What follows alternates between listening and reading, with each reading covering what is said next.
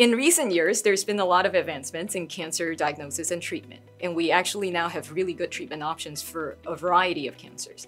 However, there are certain malignancies that remain really hard to treat. And so my lab has been focusing on a new way of treating cancer, which we call CAR T-cell therapy.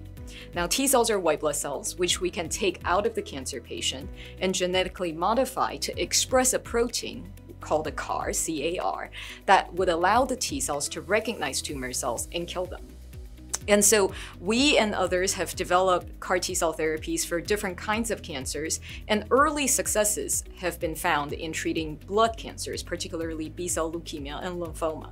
In fact, one of the earliest therapies we developed in our group was taken all the way from our lab to the clinic here at UCLA for the treatment of patients with non-Hodgkin's lymphoma, and has achieved, one can argue, best-in-class results in both safety and efficacy.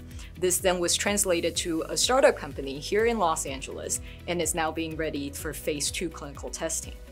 But moving forward, we're focusing more on solid tumors, which account for 90% of all cancer diagnoses and deaths in the United States.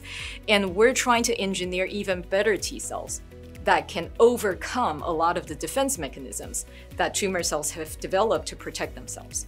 As an example, we're currently focusing on the treatment of glioblastoma, which is the most common kind of primary brain tumors in adults.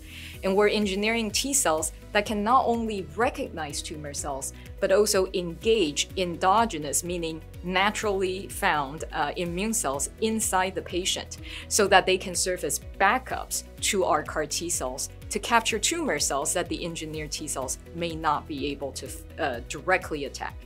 And so our hope is to develop novel therapies that are safe and efficacious for patients who don't currently have great treatment options for their conditions.